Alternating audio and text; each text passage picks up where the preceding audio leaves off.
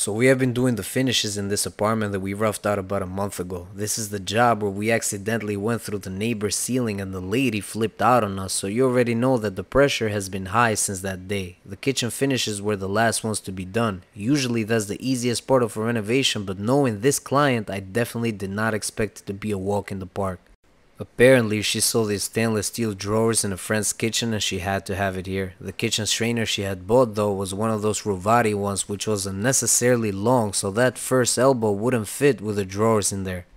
I could have just told her that she had to get a different strainer and bounce, but then I thought about the fact that she'd probably blame me for that shit, and honestly, I didn't feel like arguing with her horrific temper, so I went to Home Depot and got a colder one without telling her anything, and that broski was the best decision I've made all year because we completely finished the job, got paid, and most importantly got an unexpected smile followed by a thank you from the scary lady.